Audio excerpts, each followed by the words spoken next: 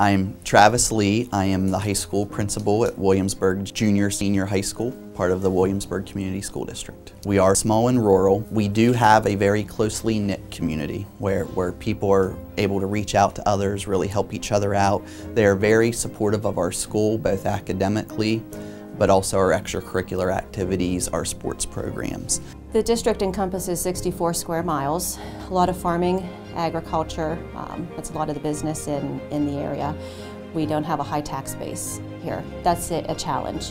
When it comes to our school budget, we have really cut any wasteful spending or anything that we could. We go in pretty much anticipating that there's not going to be a lot of extra funding coming our way, so we go in to every school year with level funding. As far as making cuts to staffing, that's just not, we have no other staff to cut. We had traditionally had 3 teachers per content area at our secondary level. Now we have 2. So again, that does limit some of our scheduling opportunities and course electives. Again, we're very proud of what we offer, but we know we could be doing more.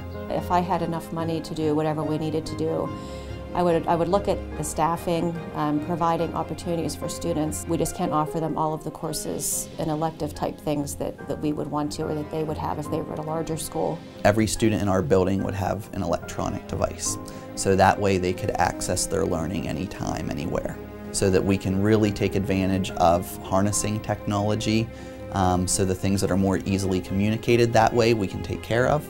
The concepts that are more difficult for students, they get even more direct teacher concentration than what they do right now. Our students are the same as students everywhere else, and they deserve the same opportunities that every other school gets. You know, when I talk to colleagues in bigger schools and see what they're able to do with the funding that they get that we cannot do.